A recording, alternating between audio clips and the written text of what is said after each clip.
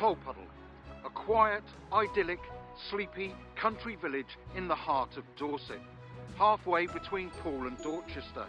Life for most people here is probably very comfortable, but if we go back in time, less than 200 years ago, life for the working man would have been very different. For a farm labourer on subsistent wages, life was tough. In fact, it was more than tough. It was a daily fight for survival. But their story and their legacy will live on, not just here in Tolpuddle, but across England and the rest of the world. Ironically, in this period, Britain was at the height of its success as an empire, and yet in spite of this, or maybe because of it, at least 45% of the population struggled in abject poverty. Here in Tolpuddle, it was no exception, with wages being on average less than 10 shillings a week for a farm labourer. The basic cost of living was over 13 shillings a week. Toiling in their labour and their efforts, this meant that they were at a deficit at the end of every week. Subsidising their wages through grazing chickens or pigs or growing vegetables on common land was no longer an option. Due to the Enclosures Acts, most of the common land was now in private ownership. So unless the rest of the family could find work, life was very grim. George Lovelace, James Lovelace, Thomas and John Stanfield, James Brine and James Hammett came together and decided to form a trade union of agricultural workers. To these men, this decision was a matter of life or death. Our Tolpuddle labourers worked and toiled in these very fields. The days were long and hard, between 10 and 12 hours. There was no sick pay, holiday pay, health and safety or job security, and very little help from the parishes. By the age of 50, invariably the men would be suffering from a range of illnesses brought on by harsh working conditions, poverty and poor housing. Some nights there would be no food on the table. When darkness fell, you couldn't afford a candle. Foraging for wood wasn't possible due to the Enclosures Acts. If you had no money, you couldn't buy coal.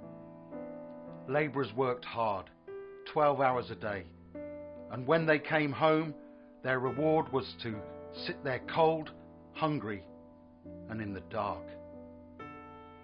Slavery had been abolished in the British territories a year earlier, yet here, in the heartland of the empire, a very real form of slavery still existed. To George Lovelace, this was unacceptable.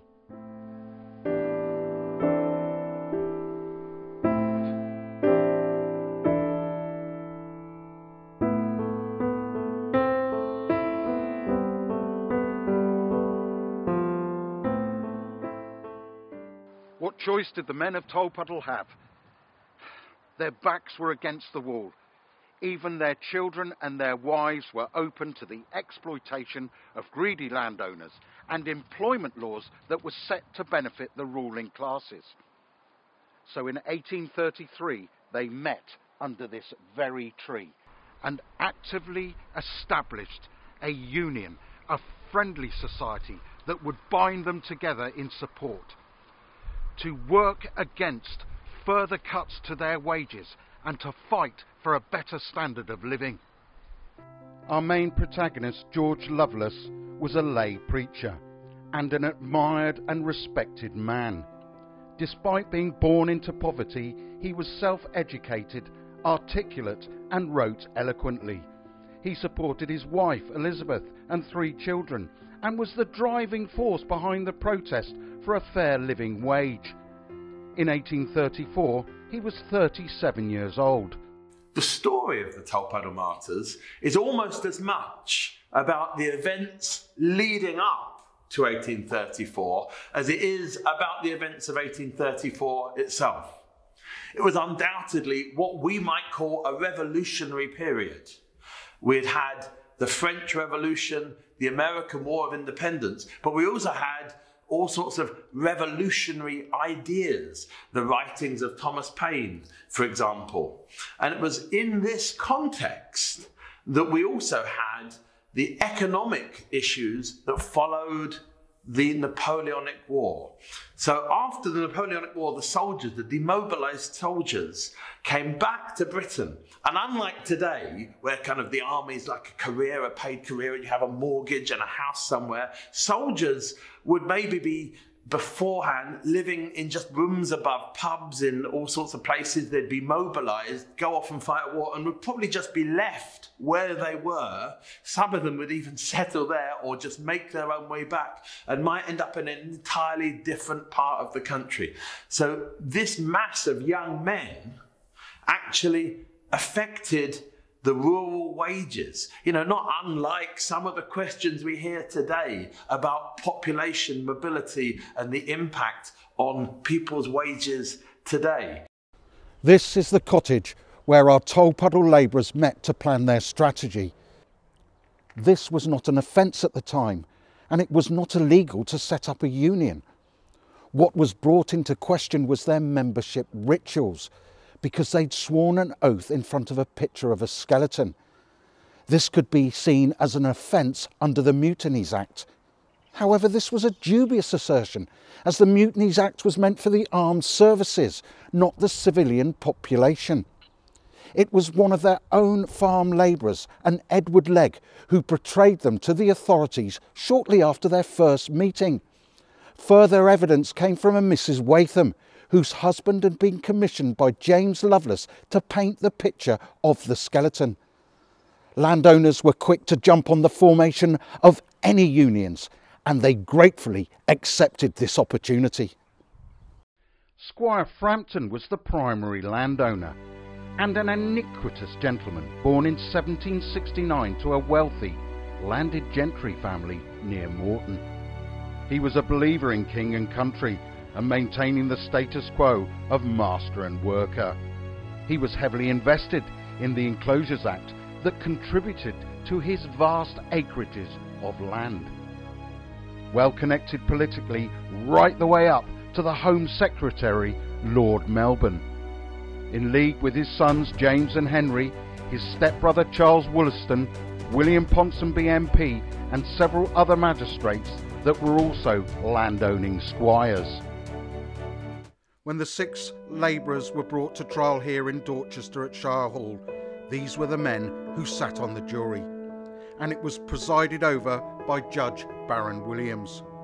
The influence of the Home Secretary, Lord Melbourne, was clear, as was also the opinions of the landed gentry. Organised labour was contrary to the laws of nature. This is the very cell where our 6 Tolpuddle labourers were kept, here at Shire Hall.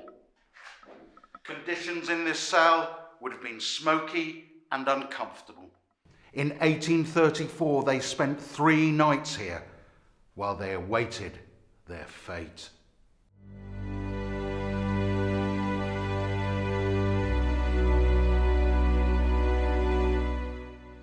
George Lovelace spoke eloquently at the trial. Quoting Milton, he said, "Give me the liberty to think, to speak, to argue freely according to conscience above all other liberties. We have injured no man's reputation, character, persons or property. We are united to preserve ourselves, our wives, our children against utter degradation and starvation."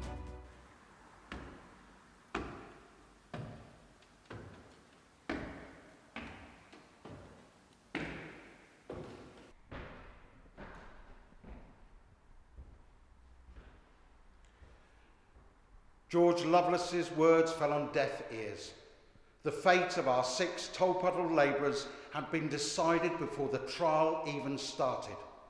Therefore, the outcome of the trial was no surprise, and the sentencing was harsh and severe. Judge Baron Williams remarked, "This is an example and a warning to others." the crime could have carried a 7-day punishment, but Judge Baron Williams added 7 years to this A trip to an Australian penal colony on a disease-ridden, overcrowded boat with hard labour thrown into boot. The severity of the sentence carried a very clear message. Pushing back against those in power came at a very steep price. His words to George Lovelace's wife were damning. There will be no parish relief for your family, nor will you be able to visit your husband. You shall suffer want. You shall have no mercy. After the trial, our 6 labourers were brought back to this cell for a short period of time, where they would have been able to contemplate their fate, sent to a foreign land where they could die of disease, punishment, or simply be worked to death. What Frampton and the others did not expect was the huge repercussions of their actions. A petition for their release garnered over 800,000 signatures. The estimated population of the country at the time was just over 15 million, which was 5% of the inhabitants of Great Britain, equivalent to 3 million signatures today. The response to the sentencing of the 6 Tolpuddle labourers by the general public was unheard of. This was 1835. There was no social media, television or radio. Communication of events was by print, via newspapers or leaflets, or just simply word of mouth. A month after the trial, 35 unions marched in solidarity in London on behalf of the Tolpuddle Martyrs. And an unprecedented 800,000 signatured petition was handed to Lord Melbourne. He refused to accept it, but the fires of reform had been lit. One really significant part of the story is the petition for the free pardon and return to Britain of the martyrs. And this was actually part of a wider campaign, because the trial itself had actually drawn far more publicity than those that brought the charges had ever expected that it would. Now, this was partly a factor of Lovelace himself being a very articulate orator, and as a Methodist lay preacher, it meant that in the dock he was not intimidated as the architecture of the place was intended. He actually knew how to handle an audience. But also, the growth in literacy of the population meant people were reading newspapers, and Shire Hall in Dorchester, where the trial was held, was one of the first assize courts to actually have a dedicated press bench. So news was spread, and the London Dorchester Committee was formed, and the fledgling trade union movement also knew that this would be a test case. So they actually organised events to support the martyrs, which culminated in April 1834 in a mass march in London. Picking up the fight was Thomas Wakeley MP, who campaigned tirelessly on the Tolpuddle Martyrs' behalf in Parliament. And he used a very clever argument. He pointed out that the Orange Lodges, who were pro-British Irish Protestants, had also sworn a secret oath, and therefore this must be just as illegal. This was potentially embarrassing for the Crown, because the King's own brother was head of the Orange Lodges. Lord Russell had been appointed as Home Secretary, and he was a reformist, replacing Lord Melbourne. Couple this with continuing public pressure, and the objection to the Tolpuddle Martyrs' release started to crumble. So in 1836, a very reluctant William IV pardoned the 6 Tolpuddle Martyrs. However, due to bureaucracy, it wasn't until 1837 that the Tolpuddle Martyrs started to return home from the penal colonies in Australia. The first to return was George Lovelace, and the others followed shortly afterwards. However, it wasn't until 1839 until the last martyr returned home, James Hammett. And he is the only Tolpuddle martyr that remained living here in the village. and he was buried in the local graveyard here. And you can find his grave today. On returning home, the martyrs' passion to improve the lives of working people had not wavered. They joined the Charist movement, which openly supported a better political system to make it more democratic. George Lovelace wrote a book, The Victims of Whiggery, which was influential in fighting against immoral employment practices. A battle had been won, but the war continued for better working rights for people. 5 of our Tolpuddle Martyrs left the country and resettled in Ontario, Canada, because of continued antagonism here by the landed gentry. It's without question that unions became stronger because of these men's actions.